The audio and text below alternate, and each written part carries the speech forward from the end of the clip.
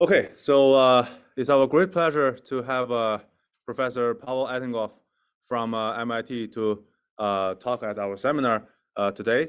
Professor Etingof has done very influential work in many areas of mathematics, including Lie theory, alpha algebras, and tensor categories, just to name a few. So he is a fellow of the AMS and fellow of the American Academy of Art and Science. And he has received many other honors, including invited speaker at the ICM. So it's really our great honor to have Professor Etingof to give his talk today. So Professor Etingof, please. Yes, thank you. Actually, my talk at the ICM was in Beijing more than 20 years ago, and that was a very nice visit. Of course, Beijing now is completely different than then. Yeah. But we still hope you have more chances to come to Beijing to visit us. Yes, hopefully. Okay, so I will talk about my joint work with Kevin Colombier and Victor Ostrich, which is this paper here, and it's coming out in the Annals of Mathematics. So so this will be I will start with the classical applications of our result and then explain. So basically a result, we were able to prove some result in the representation theory of finite groups, which was out of reach before. And I'll explain what the result is and how we proved it and how one can use tensor categories to do so. So, so let's start from a classical setup. So G is going to be a finite group, and P is going to be a prime number. We're going to talk about representations of this group over a field of characteristic P. So the interesting case will be the modular case when P divides the order of the group. This is the situation where the category of representations is not semi-simple. So representations aren't semi-simple, aren't completely reducible. And we'll take a finite dimensional representation V of this group over some algebraically closed field K of characteristic P. And then I can define a certain, I can attach to this V a certain combinatorial invariant in the following way. So I will consider the tensor power V to the N. And I will be interested in the number of, so the Krull-Schmidt theorem implies that this tensor power can be decomposed into a direct sum of indecomposable representations in a unique way. And I'm interested in the number of summands, but I'm only going to count summands of dimension coprime to P. So it turns out that in general, it's interesting to have the total number of, say something about the total number of summands or the total number of summands which are not projective. But unfortunately, we cannot say much about those numbers. So I'm going to throw away the summands of dimension divisible by P and keep only those which have dimension coprime to P and look at the number of summands with multiplicities. Now, it is clear that this sequence of numbers satisfies the following inequality. The dn plus m of V is greater than or equal than dn of V times dm of V. Well, this is simply because V to the n plus m is the tensor product of V to the n and V to the m. And if I have a summand in V to the n of dimension coprime to P and a summand in V to the m of dimension coprime to P, let us call them x and y, then x tensor y also has dimension coprime to P. And so it must have a summand of dimension coprime to P. And that summand will occur in V to the m times V to the n. And so that proves this inequality. So it's basically very easy. And another thing is that clearly dn of V is at most dimension of V to the n, because clearly every indecomposable summand has dimension at least one. And the total dimension is dimension of V to the n. Now, there is a simple fact from elementary analysis, which is a good exercise for students studying analysis. And it's the following, that if you have a sequence AN of positive numbers, which satisfies this inequality, so this means that it's super multiplicative. And at the same time, this sequence is bounded above by a geometric progression. Then root of degree n of AN has a limit, which is a positive real number.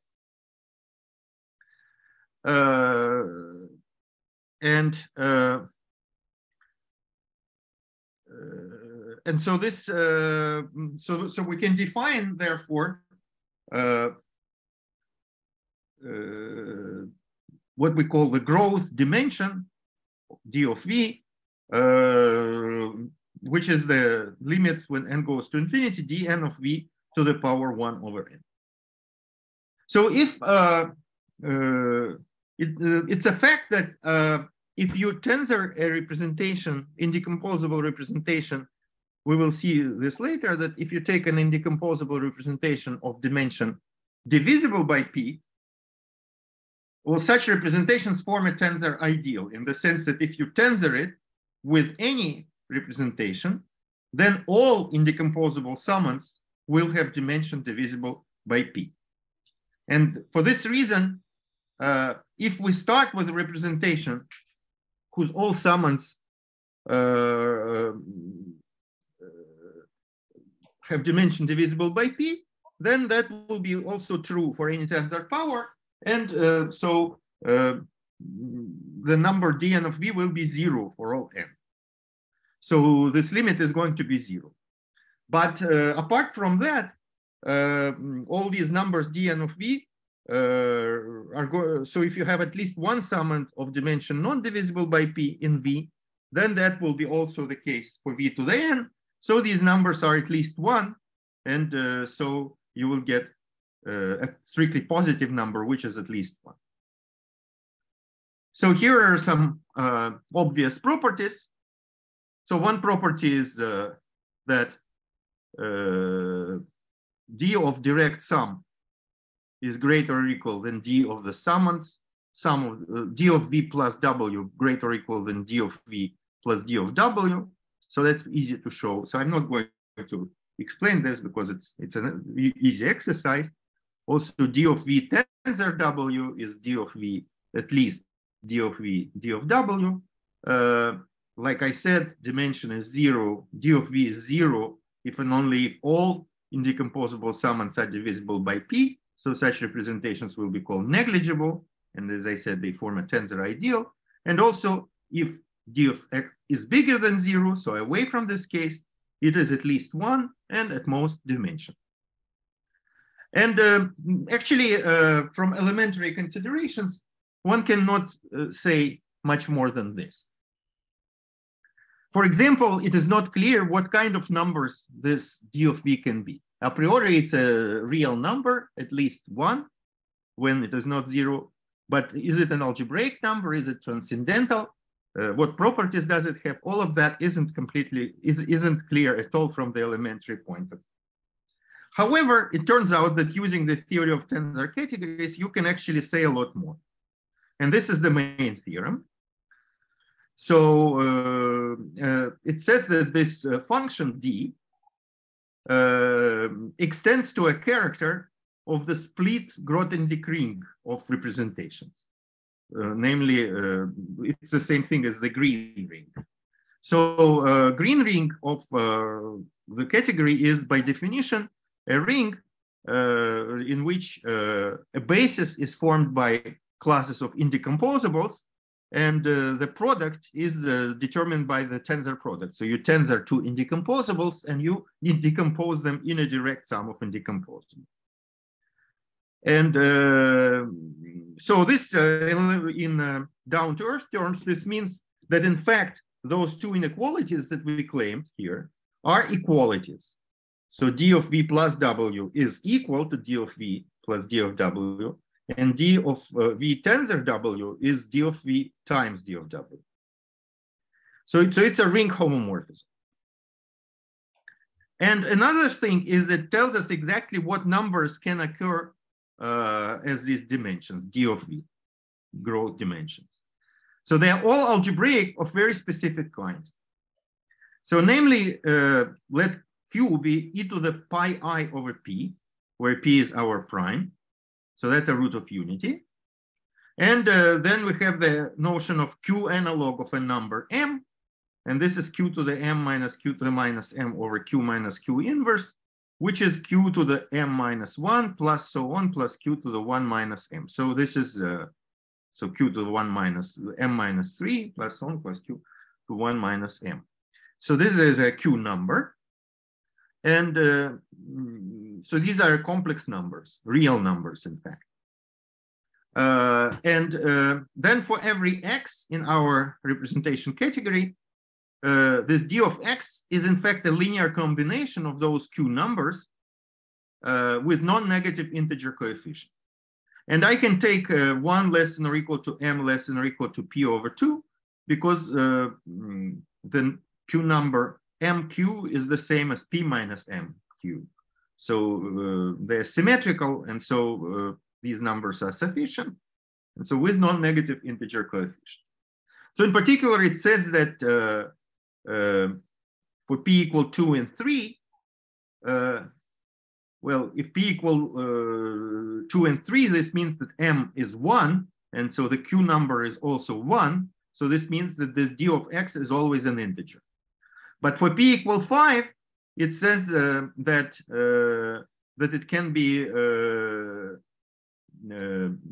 it's an integer plus another integer times the golden ratio, 1 plus square root of 5 over 2, which is the q analog of 2 in for q equal to e to the pi I over 5. And in fact, those irrational dimensions do occur for p equal 5. We can see that easily from the following example, the simplest example. So the simplest case is g equal to z mod 5. It's a group, the simplest example of a group whose order is divisible by 5. And then indecomposable representations of this group correspond to Jordan blocks of sizes 1, 2, 3, 4, 5. Let's take the three-dimensional indecomposable representation. So this is a representation which sends an element 1 of F5 or Z mod 5, which is generator, to the matrix here. And then you can raise it to power n. And it is easy to see that, well, if you tensor J3, if you tensor odd dimensional Jordan blocks, you only can get odd dimensional Jordan blocks. So you're going to get an times J1 plus bn times J3 plus cn times J5. And then we have these tensor product rules that V tensor J1 equals to J3, because V is J3. V times J3 is J1 plus J3 plus J5. And V times J5 actually is 3 copies of J5. So you can check that the first two rules are the same as in characteristic 0, but the third one, in characteristic 0, you would get, for Jordan blocks, you would get J3 plus J5 plus J7, like for representations of SL2. But in characteristic P, you get just 3 J5 because you don't have any. In fact, the characteristic P don't have any blocks bigger than J5. And using these rules, you can write down the following recursive equations that an plus 1 equals to bn, bn plus 1 equals to an plus bn. And this implies that bn plus 1 equals to bn plus bn minus 1. And that's a Fibonacci recursion. And we know that the Fibonacci numbers grow. So when we compute our d, so dn of v is just an plus bn, which is the same as bn plus 1.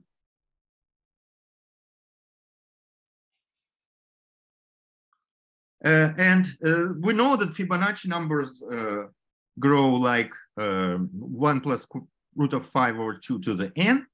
So this implies that in this case, d of v is the golden ratio, 1 plus square root of 5 over 2, which is the q analog of 2.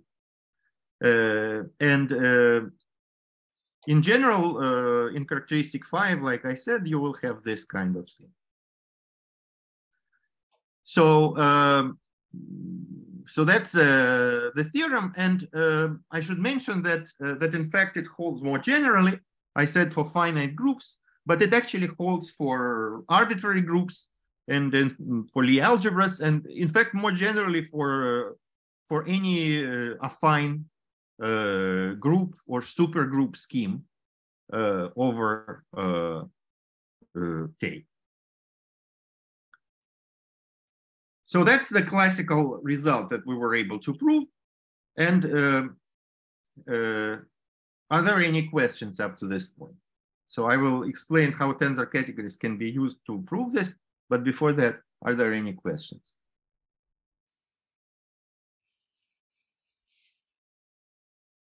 No, it seems so. Mm-hmm. No, there's no question so far. Okay, so now we pass to less elementary part. So I need to explain how to prove this theorem. And the proof is based on the theory of tensor categories. So I will have to recall some basics. So what is a symmetric tensor category? So it's a category C. I will not give a complete definition. I will just remind the ingredients. So we have a category C, which has structures and oops. Oh, yeah. Now it's good. Okay. So we have category C, which has basically structures and properties of the category of finite dimensional representations of a group. So we want to abstract away the group and only keep the properties of the category. So it's going to be, first of all, a K-linear abelian category, where K is our algebraically closed field. So this means that objects, that morphisms between objects X and Y form a vector space over K, and composition of morphisms is bilinear. And abelian means that we have kernels, co-kernels, and images of morphisms, basically. And also zero, direct sums, and so on. We want it to be Artinian, which means that objects have finite length and forms are finite dimensional vector spaces. So every object, so in such a category, we have Jordan-Holder theorem that there is a unique composition series of every object, and Krull-Schmidt theorem that every object is uniquely a direct sum of indecomposables. So those are additive structures. And then we want multiplicative structures. So we want the category to be monoidal, which means we have a tensor product functor. And we have an associativity isomorphism. So it's an associative tensor product. Also the unit object with an appropriate set of axioms, most importantly, the pentagon relation. Now we want the category to be symmetric, which means that there is a map from X tensor Y to Y tensor X, which is functorial in X and Y, and which squares to the identity, and which satisfies hexagon axioms, which I didn't write here. Also, we want it to be rigid, which means that every object has a dual with appropriate rigidity axioms. So this is the multiplicative structure. And then we have to require some kind of distributivity, which is compatibility between additive and multiplicative structures. And this is just a condition that the tensor product is bilinear on morphisms.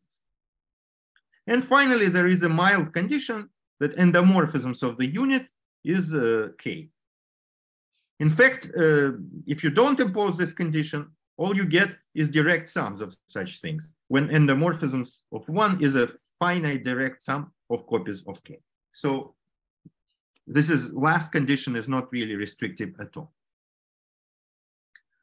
And of course, since this was obtained by abstracting away the properties and structures of the category of representations of a group, this is the main example. If G is a group, then the category of representations of this group over K finite dimensional representations is a symmetric tensor category. For example, if the group is trivial, then we get the simplest example of a symmetric tensor category, which is the category of finite dimensional vector spaces over K. And more generally, we can take any affine group scheme, which means that we have a commutative Hopf algebra, and we take comodules over this Hopf algebra, so representations of an affine group scheme. Then there is another example which is not of this kind, which is the category of supervector spaces. And this is denoted by SVEC K. And this is defined when characteristic of K is not equal to 2. So this is the category of vector spaces graded by Z mod 2. So it's a Z spaces which have the form V0 plus V1. Or equivalently, you can say that these are representations of Z mod 2 because our characteristic is not 2, so it's the same thing. But, and the only difference is that the symmetry structure, instead of the usual flip, which sends X tensor Y to Y tensor X, it sends X tensor Y to -1 to the degree of X times degree of Y, Y tensor X, if X and Y are homogeneous. So this degree is 0 if X belongs to V0 and 1 if it belongs to V1. So the only change really occurs when both elements belong to V1, when they're both odd, in which case the permutation is supplemented by a minus sign. And so this category, one can show, it's a nice exercise, that this category is not of the previous type. And in fact, this has a generalization. We can consider affine group schemes, but not in the usual sense, but internal to this category. So this means that we can consider commutative Hopf algebras in this category and look at comodules over those Hopf algebras. In fact, we can do something slightly more general, namely, if your group scheme, affine group scheme G, so you can think of, if you have a Hopf algebra O of G, you can think of this supergroup scheme as a functor of points, Grothendieck functor of points. So it attaches to every commutative algebra in this category a group. In particular, we can talk about points of G over K, which are just homomorphisms from this Hopf algebra to the trivial object, to the unit object equipped with the trivial algebra structure. And so this is an ordinary group. And suppose we have an element there which squares to the identity and which acts, so such an element would act by an involution on O of G by conjugation. And suppose that it coincides with the parity operator. This will be called then a parity element. Such an element doesn't always exist, but if it doesn't, then we can adjoin it formally and obtain a slightly larger group where this element is present. And then you can consider the category of representations of G, rep G comma Z. So these are representations on which Z acts by the parity operator. So remember that a representation of G is a supervector space. So in particular, it has a parity operator that acts by 1 on V0 and by -1 on V1. And so we want the Z to act by parity operator. So that's actually, this is the most general thing you can make out of supergroups. And so one says that in fact, these examples can be characterized by purely categorical properties. So we say that a symmetric tensor category is Tanakian if it has a so-called fiber functor, which is a symmetric tensor functor to the category of vector spaces. So what is symmetric tensor functor? It's just a functor that preserves tensor product. And in the category world, that means that it's equipped with a structure called tensor structure that identify f of x tensor f of y with f of x tensor y, and which satisfies some compatibility with associativity morphism. And so Tanakian category is the category which has such a functor. And in this case, it was proved by Deligne and Milne that this functor is unique. That's not so hard to show. And moreover, we can define a affine group scheme, which is the group scheme of automorphisms of this functor, which preserves the tensor structure. So tensor automorphisms of this functor. And then the category C is reconstructed as the representation category of this affine group scheme. In other words, a Tanakian category is the same thing as the category of representations of an affine group scheme. And this group scheme is uniquely determined by this category up to conjugation through this procedure, which is called Tanakian reconstruction or Tanakian formula. And now there is a similar story for the supergroups. Namely, we call a category super Tanakian when characteristic is not 2. If there exists a fiber functor to from this category to the category of super vector spaces, so that's again a symmetric tensor functor. So it's supposed to be monoidal. So tensor functor means that it's preserves tensor product, and it's supposed to be exact also. So so that's what we mean by fiber functor. Maybe I should mention that it is supposed to be exact. Exact symmetric tensor functor. And in this case, you can also show that it is unique. So this was also done by Deligne. And you can consider the group of tensor automorphisms of F. That's now a supergroup scheme, a affine supergroup scheme over K. And it has a parity. This supergroup has a distinguished element Z, which is well, it's an automorphism of F, which acts on every supervector space F of X by the parity operator. And so that gives us distinguished element of this group. And we can look at the category of representations. This element acts on the group by parity. That's easy to check. And we can consider representation category of this group with this element acting by parity. And this recovers category C. So every category C with such a fiber functor is of this form and vice versa. And moreover, if I give you C, then you can recover this pair GZ uniquely up to conjugation. And one may ask if these are all the examples one can come up with. And so not quite. There is another condition that these categories satisfy and a general category doesn't. Namely, this definition is also due to Deligne. So a symmetric tensor category C is said to have moderate growth if every object X in C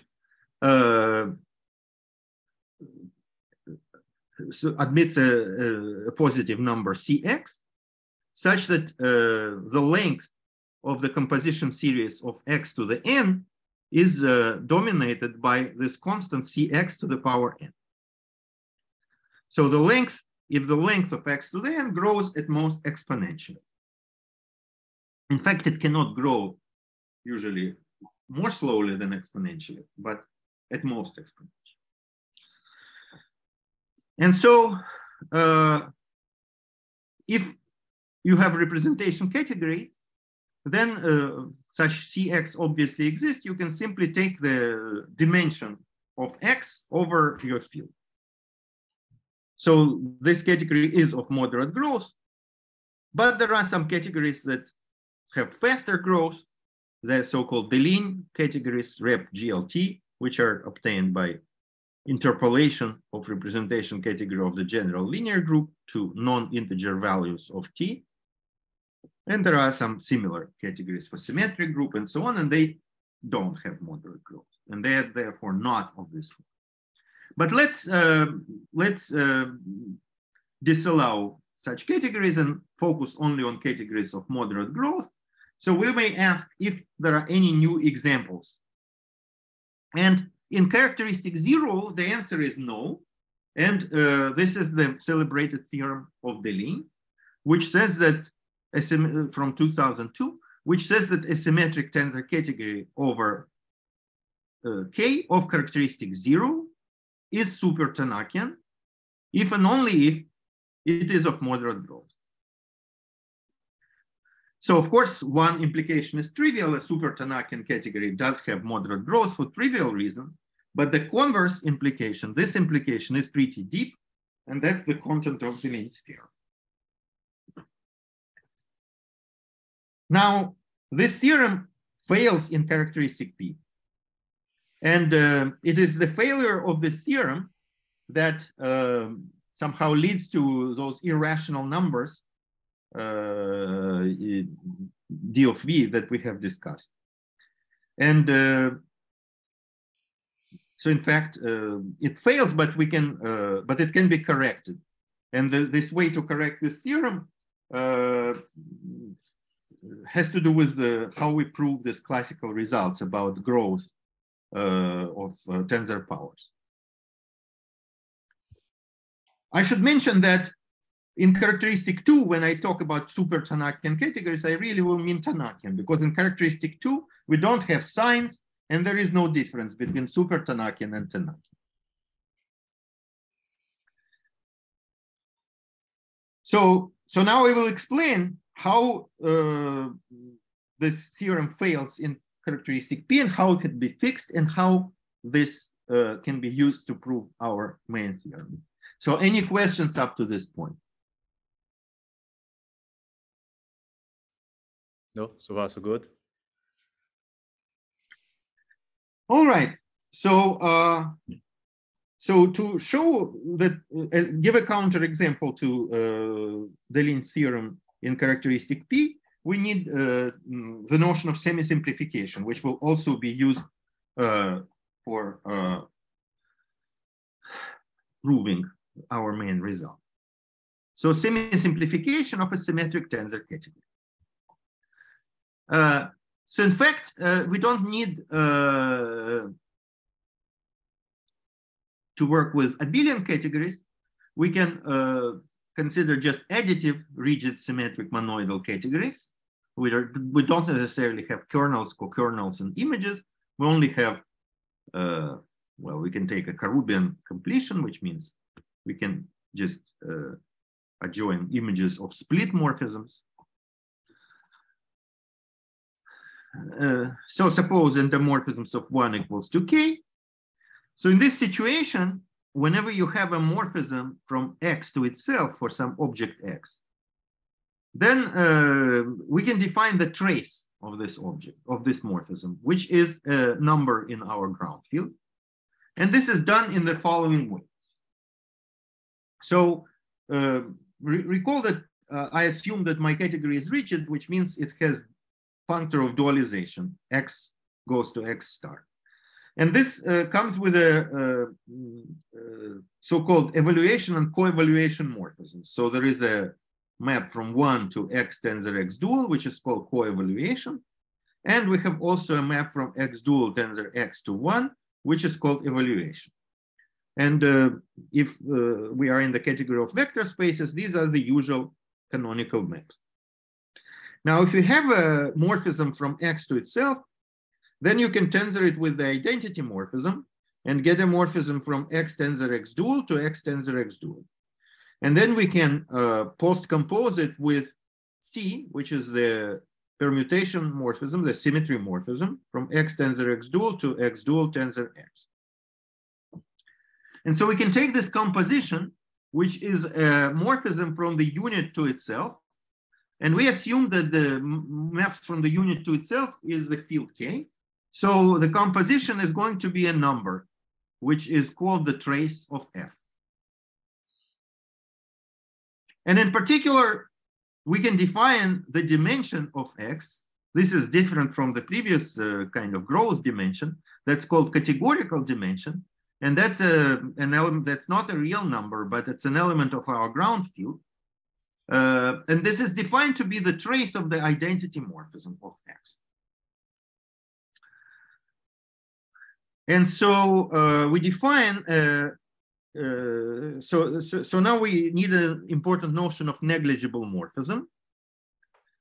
So a morphism between two objects X and Y is called negligible if for every morphism G the other way from Y to X, trace of the composition is 0.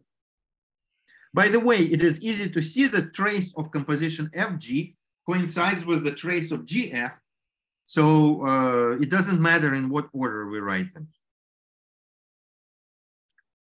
And the first important lemma is that such morphisms form what is called a tensor ideal.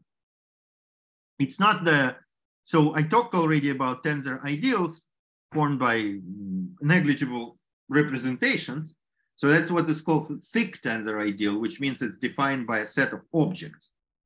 But this is a more general notion of tensor ideal. It's a tensor ideal of morphisms. And by this, I mean that for every object X and Y, in the space of morphisms from X to Y, we have a subspace N of X, Y. And so it's a system of subspaces, and it is supposed to be closed under composition and under tensor product with any morphism. Composition with any morphism and tensor product of any with any morphism. So that's what is a tensor ideal. And the first lemma is that negligible morphisms form a tensor ideal. So I will not prove this lemma. It is a kind of straightforward verification. And so the next lemma is the following, that let me assume that every nilpotent endomorphism in C has 0 trace. This is not necessarily true. This may fail, and maybe we will see an example. But it is definitely true for any symmetric tensor category, which is abelian, because in that case, you can, for such endomorphism, take a filtration by kernels of its powers, and it is strictly upper triangular with respect to this filtration. So the trace, which only depends on the diagonal part, is 0. And more generally, if C admits a monoidal functor into an abelian symmetric tensor category, then it is still true because trace commutes with monoidal functors and can be computed after applying this functor. So suppose we have this proper trace 0 property, and then the lemma says that the quotient C mod n, which we call C bar, is a semi-simple symmetric tensor category. So what do we mean by this quotient C bar? The objects are the same as those of C, but morphisms home in C bar from X to Y is the morphisms in the old category home C from X to Y modulo this subspace N of X, Y. So you can define such a quotient for any tensor ideal, but the claim is that when we have this trace zero condition, then the resulting category will be a symmetric tensor category, an abelian one, and moreover, a semi-simple one, which means that it will have complete reducibility. And the next lemma, which was proved many years ago by Benson in the setting of modular representations, gives an explicit description of this category C bar, which in particular allows us to see that it is semi-simple. So under the assumption of zero trace, the following hold. First of all, part one is a characterization of negligible morphisms between indecomposable objects, X and Y. Actually, it's easier to say what it means for it to be non-negligible. So it says that it's equivalent to being an isomorphism and dimension of X, categorical dimension of X, not zero. So F is not negligible if and only if it's an isomorphism and dimension of X is not zero. So basically, what does this thing say? So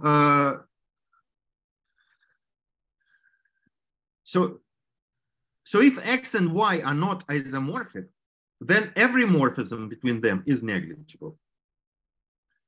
And if X and Y are isomorphic, well, we then can assume that Y equals to X. So we have a morphism from X to X. So the ring of morphisms from X to X is a local algebra, local finite dimensional K algebra, which has therefore a maximal ideal, M, and it is equal to K plus M. And then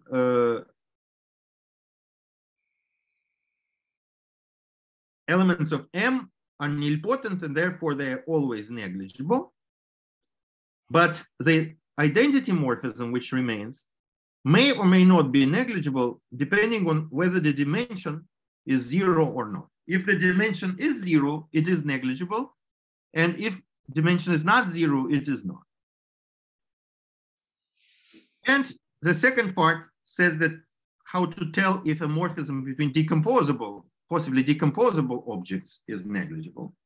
And that's if and only if all matrix elements, so if you have an object direct sum of xi and have a map to direct sum of yj with the matrix entries, block matrix entries fij, then this is negligible if and only if every single block fij is negligible. So now this category C bar, which we obtained by taking this quotient, is called the semi-simplification of C. And we obtain a corollary that simple objects of this category C bar are the indecomposables of C of non-zero dimension. So, so what happens? So this is by doing this quotienting, we basically force Schur's lemma on our category. So if X and Y are indecomposables which are not isomorphic, then all morphisms between them become zero in the quotient, so they don't talk to each other. And if they are isomorphic, then, well, the only morphism that will remain is the identity and its multiples, or maybe nothing if the dimension of this object is zero. In that case, all morphisms from X to itself will be zero, including the identity morphism. And that means that this object X will become zero, will die when passing to the semi-simplification. So in other words, what happens is indecomposables of C become irreducibles or simples of C bar, but some of them become zero, namely those who had dimension 0.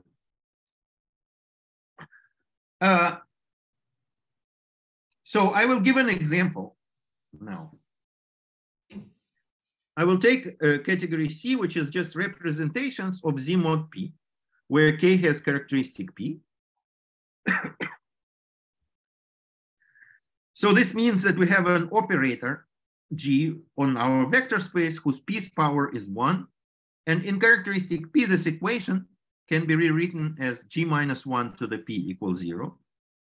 So this means that G minus 1 is a direct sum of Jordan blocks of size 1 through P. So indecomposables are these Jordan blocks, J1, J2, up to JP. And J1 is the unit object, the trivial representation. Now, when we do semi-simplification, these become simple objects of our category C bar, which is L1 and so on, LP minus 1. And JP becomes 0 because its dimension is divisible by P. Hence, its categorical dimension is 0. So we will have P minus 1 indecomposables in this semi-simplified category. And then we can compute the tensor product of these L's, the fusion rule, and that turns out to be the Verlinde rule for SL2 at a root of unity of order 2p. More precisely, the usual Klebsch-Gordon rule. So Jordan blocks in characteristic 0 tensor the same way as representations of SL2 by the Klebsch-Gordon rule, which is this rule, but without these terms here. But when we do this semi-simplification, what happens is that this Klebsch-Gordon rule gets truncated. And instead of minimum mn here, we've got minimum of mn, p minus m, and p minus n. And for this reason, we call this category the Verlinde category, even though it was introduced maybe for more general, as a special case of more general construction by Sergei Gelfand and David Kashdan, and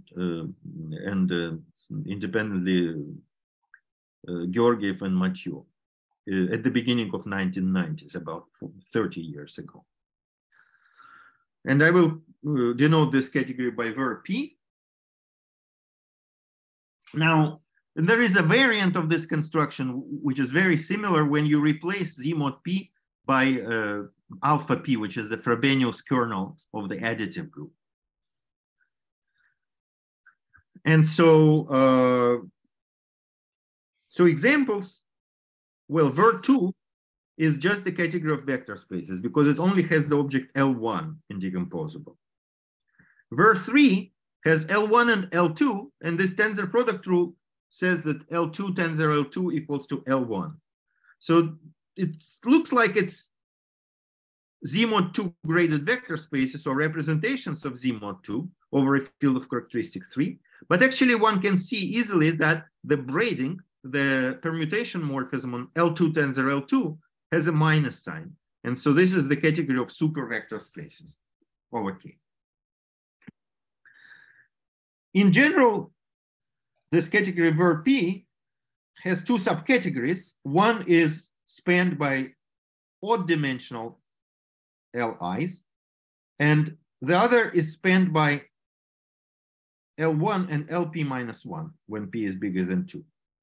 And ver P is just an external tensor product of them. And in particular, ver 5 is a product of these two things. And if we take X equals to L3, so ver 5 plus is spanned by 1 and X, and x tensor x equals to 1 plus x. That's very similar and closely related to the example we already discussed. So if you tensor x many n times with itself and look at the multiplicities, those will be consecutive of 1 and x. Those will be consecutive Fibonacci numbers, which is why this category ver5 plus is called the Fibonacci category. But it's a Fibonacci category in characteristic 5, while many people consider it's lift to characteristic 0, which arises in many subjects such as conformal field theory, subfactors, quantum computation, and so on. But here we're talking about the reduction of that category modular 5. And that category is symmetric. So this category doesn't admit a lift. These categories were P. They have the same fusion rules as the categories, Verlinde categories arising in conformal field theory, but they are symmetric, while the categories in characteristic 0 are braided, non-symmetric. So these categories do not have a braided, do not have a symmetric lift to characteristic 0 by Delign's theorem, but they have a lift which is braided. But anyway, I should explain why this category ver5 is a counterexample to Delign's theorem in characteristic 5. So this tensor product rule means that if we had a monoidal functor from this category to some vector space or super vector spaces, then the dimension of the image of x would have to satisfy this equation, d squared equals to d plus 1. But there is no integer satisfying this equation. And that proves that this is a counterexample to Delign's theorem. And in fact, for any p bigger or equal to 5, you can have do a similar calculation and show that there is no fiber functor from ver p. So these are genuinely new examples, which are not covered by super Tanakian categories. I should mention that the way this category arose in the work of Gelfand and Kazhdan and Georgiev and Mathieu was slightly different. They considered instead the category of tilting modules for SL2K and took this category is not abelian, but it satisfies our condition. Namely, it has a trace 0 condition because it's a subcategory of representations of SL2K. And the semi-simplification of this category is ver p. So now the question is, how can you fix Delign's theorem? So remember, we started with group representations, and then we had the notion of Tanakian category, which are categories that have a fiber functor to vector spaces, or are category of representations of a affine group scheme. And we could have asked ourselves at that point whether there is anything new, let's say with the moderate growth condition. And the answer would be yes, because there would be category of super vector spaces that is not of that type. And once we found that, there are many more examples, which are categories that fiber over that category. Namely, category of representations of affine supergroup schemes or super Tanakian. So now in characteristic 0, there is no more examples, as long as you are willing to assume moderate growth. But in characteristic P, we have found a new example, at least when P is greater or equal to 5. In fact, such examples exist they exist for every P, but we have found them for P greater or equal to 5. So since this category doesn't have a fiber functor, maybe we should do the same as we did with super vector spaces, which allowed it as a target for fiber functors. So we consider more general fiber functors, which take values in this category that we weren't able to construct from the previous setting. And so then we can ask if any tensor category, symmetric tensor category of moderate growth over K, fibers over ver P. Victor Ostrich conjectured that in 2015, and he proved this for fusion categories, which means under the assumption that it has finitely many simple objects and semi-simple. So if you have he proved that if you have a fusion category, which has finitely many simple objects and is semi-simple, then there exists a fiber functor from C to ver P. That was a remarkable result, because in this case, you can consider the group scheme of automorphisms of F, of this fiber functor, denoted by F. And that's a fine group scheme internal to the category ver P. And our category becomes the category of representations of this G, compatible with the action of fundamental group. So this is a kind of detail that's not so important, so I'm not going to explain. So in other words, study of fusion categories over K reduces in this way to studying affine group schemes, in fact, finite group schemes with linearly reductive finite group schemes in ver P. Of course, there is a question of what they look like, and we now have a conjecture about that. But in any case, it makes the problem much more concrete because it reduces to developing Lie theory inside ver P. But then there is a question of what can we say about categories which aren't fusion.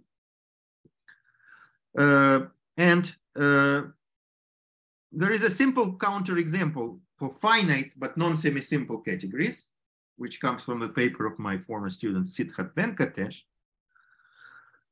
And this is the following. We just take Hopf algebra K of D over D squared, where characteristic of K is 2. So this is, so we have a primitive element D. So this is just the group algebra of the Frobenius kernel alpha 2. That's definitely a Tannakian category, but we can consider a weird symmetric braiding, which is the composition of the ordinary flip with an R matrix. And the R matrix is going to be 1 tensor 1 plus D tensor D.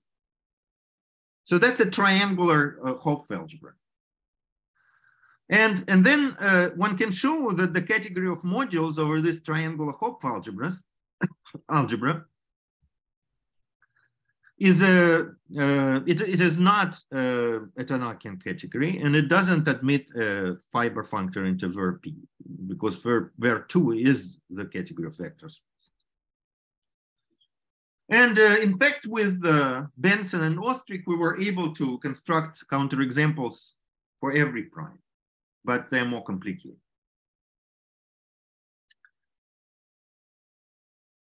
So then you may ask, what prevents this category from having a fiber functor to vector spaces, which is the same as ver 2? And the answer is, it's the Frobenius functor. So if you have a symmetric tensor category in characteristic 2, then you can define a remarkable functor in this category, which is called the Frobenius functor, Frobenius twist functor. And it's very simple. You take X, you take the tensor product of X with itself, and then we have an endomorphisms 1 plus P in X tensor X, where P is the permutation, is the symmetric braiding. Maybe I should call it C. Better to call it C, I think. This is what I called it before.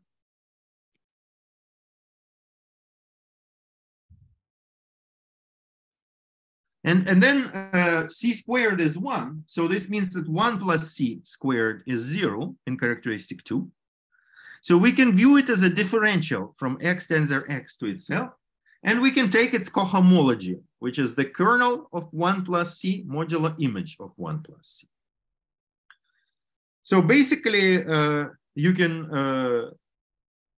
this x tensor x has a filtration with canonical filtration with 3 pieces.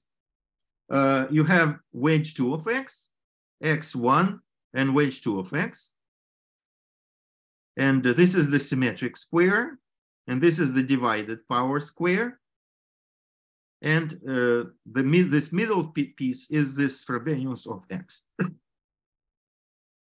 Because the kernel of 1 plus s is this gamma 2x, and the image of 1 plus s is wedge 2 of x, so the quotient is exactly this x. And then there is an exercise that if you take the regular representation of this Hopf algebra here, and you take its Frobenius functor, then you actually get 0. While Frobenius functor of the trivial object, identity object, is always the identity itself. So we have a short exact sequence 0, 1, H, 1, 0. But when we apply to this sequence the Frobenius functor, we obtain a sequence that isn't exact. In fact, it's not left exact or right exact. It's only exact in the middle. So this functor isn't exact on any side. But on the other hand, it's an additive functor. One can show that it preserves direct sum.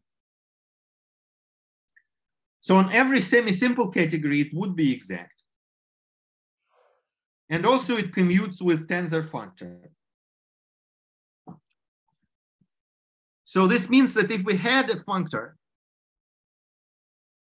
fiber functor, to vector spaces, we would get a contradiction. So this shows that this is an obstruction. Having a non-exact Frobenius functor is an obstruction for C to have a fiber functor to vector spaces, or to and there is a similar story for arbitrary prime. We take an object. So how do you define Frobenius functor there? You take x, you raise it to power p. There is a cyclic permutation acting here. C to the p equals to 1. Then we can view this x to the p as an object of C tensored with representations of Z mod p. And then one can do semi-simplification, which will turn this into ver p. Don't touch the first factor. There is a way to do it so that you don't touch the first factor and only semi-simplify this factor. And then you end up in C tensored with ver p.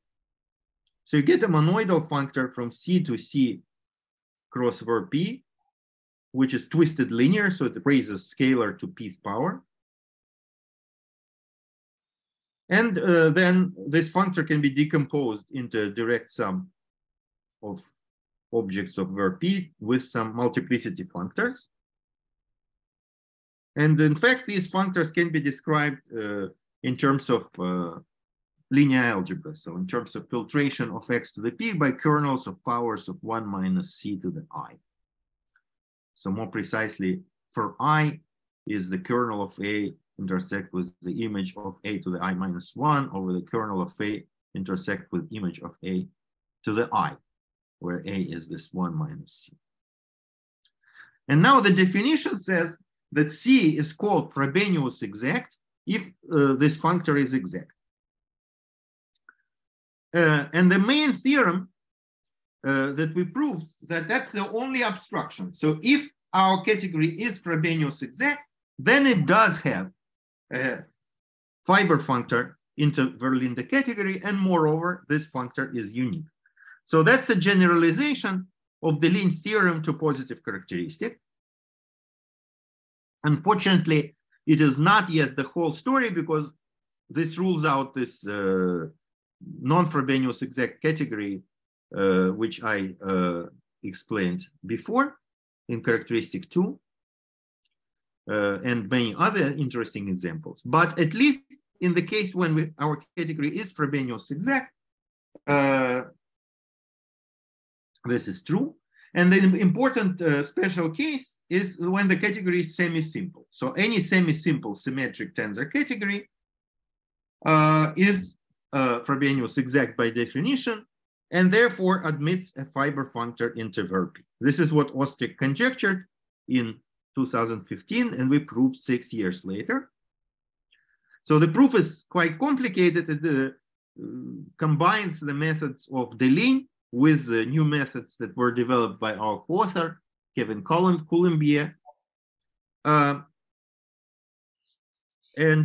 So now I will explain how this theorem can be used to prove the classical result that I started my talk with. And that will be the last thing I'll do. Any questions?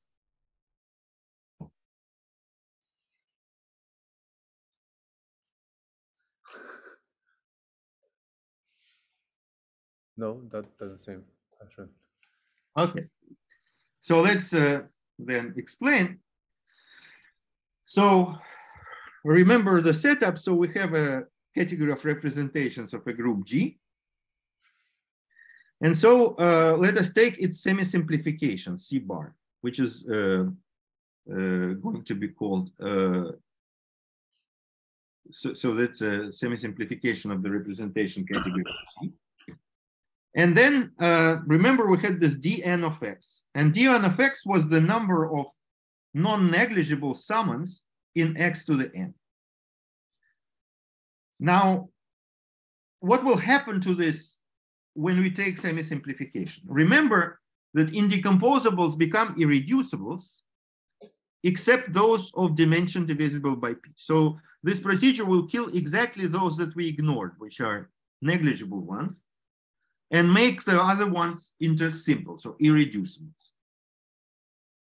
So dn of x will simply be length of x bar to the n, where x bar is the image of x in C bar. So I said that the objects don't change, but when I regard x as an object of C bar, I will call it x bar to distinguish.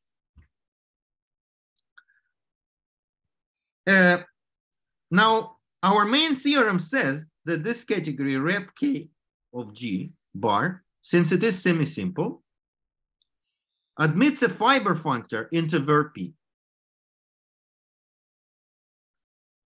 In other words, it's a category of representations of some affine group scheme in VRP, which is linearly reductive. Now, we can compute this length before or after the functor f. And in fact, they're not the same, because functor f of a simple object may decompose and become semi-simple and not simple.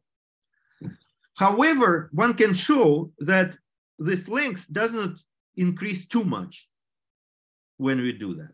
In other words,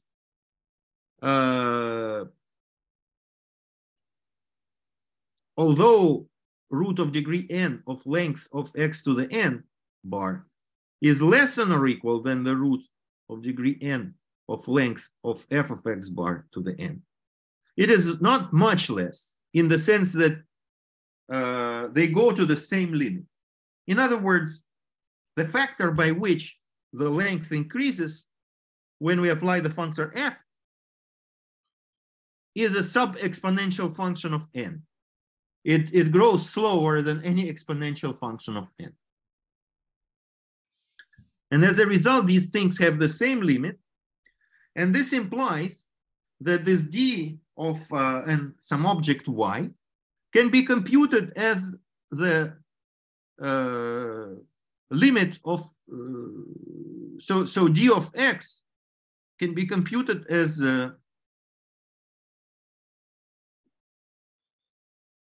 well, all right, I call it y. Frobenius, so it is the length of the tensor power of f of x bar, where f lands in this Verlinde category. But this is a very simple problem, because in this category, we have finitely many simple objects, and f of x bar just multiplies them by a certain matrix. And then we know, basically, we're down to the problem of computing asymptotics of matrix entries of a power of a matrix.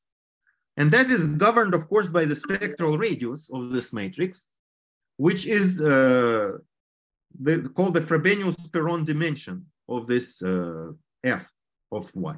So we have concluded that this gross dimension of a representation d of y, which was our mysterious real number, is in fact the Frobenius Perron dimension of f of y bar of this thing in the semi-simplification.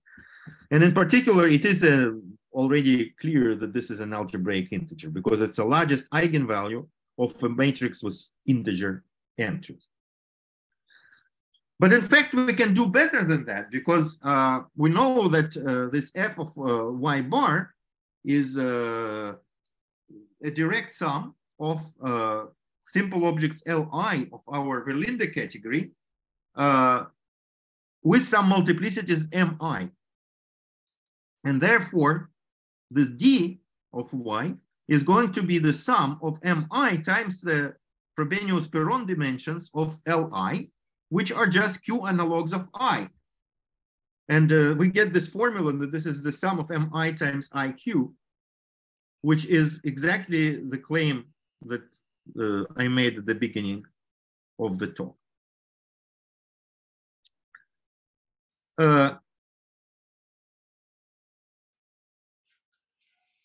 So any questions?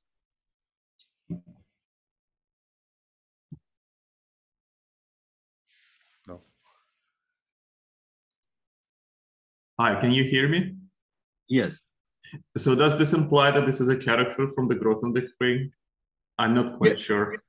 Yes, exactly. It implies that, because for finite, for fusion categories, this gross dimension is well known to be a character. If you have a fusion ring with finitely many objects, you get matrices, and the largest eigenvalues are additive and multiplicative on those positive matrices. Okay, I see. Now, other questions?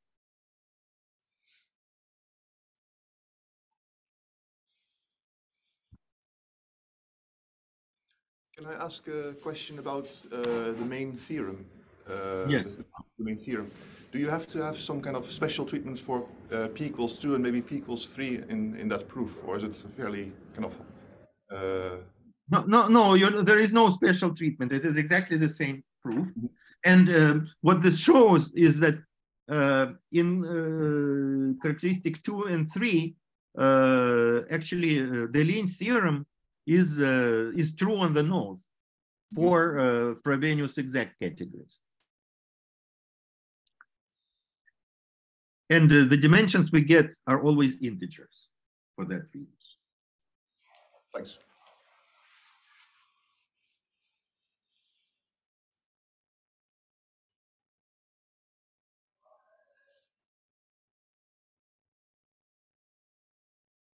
Other questions?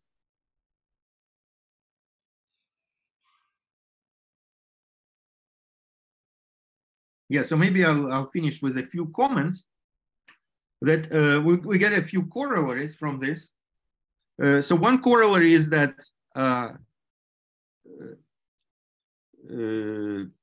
if you take a representation of a modular representation of a finite group, then we can,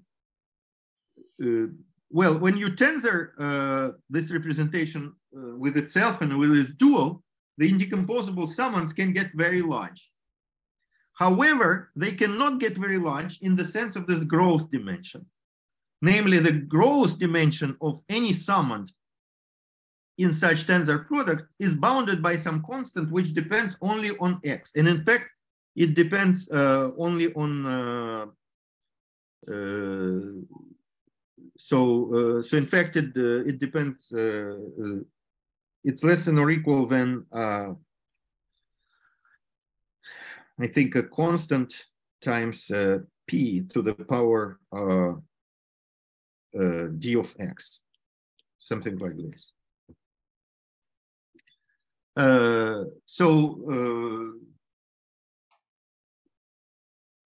And this is so let me explain how this works in characteristic 2 for simplicity. So in this case, we have this semi-simplification is well, I mean, it has a fiber, it's a Tannakian category by our theorem. So it has it's a representation category of some linearly reductive affine group scheme, G bar. It's in general, a scheme of infinite type, because for very simple groups such as Z2 cross Z2 cross Z2, it's already a wild problem to classify indecomposable. So there are lots and lots and lots of them. And this category isn't going to be finitely generated. So the group scheme G bar is going to be in inverse limit of group schemes of finite type. So it's going to be some huge mess, but it does exist. And well, if you want to be less messy, we can take an object X there and look only at the subcategory generated by this object. And that is a representation category of actually some group scheme of finite type, linearly reductive. And we know a classification of such group schemes. This is due to Nagata. It's a famous theorem of Nagata, which says that if you have a linearly reductive affine group scheme of finite type, which means that its representation category is semi-simple, then actually it has the following structure in characteristic 2. It has a normal subgroup, which is abelian, and which is a product of a torus with the dual to a finite abelian 2 group. And then a quotient, the quotient is a finite group of odd order, which, by the way, is always solvable by a theorem of Veit and Thompson. And so representations of such group, irreducible representations of such a group, always have an eigenvector for this abelian subgroup, and therefore their dimension is at most the order of gamma. And so this mx actually can be taken to be the order of gamma.